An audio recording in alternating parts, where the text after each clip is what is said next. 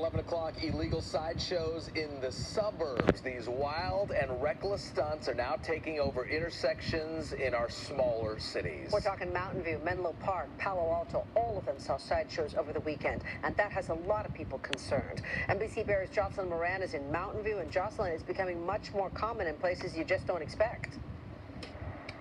One of the sideshows from over the weekend happened here in Mountain View. You can still see some of the tire skid marks here tonight. Police say the cars took off shortly after they got here and that one person was hurt.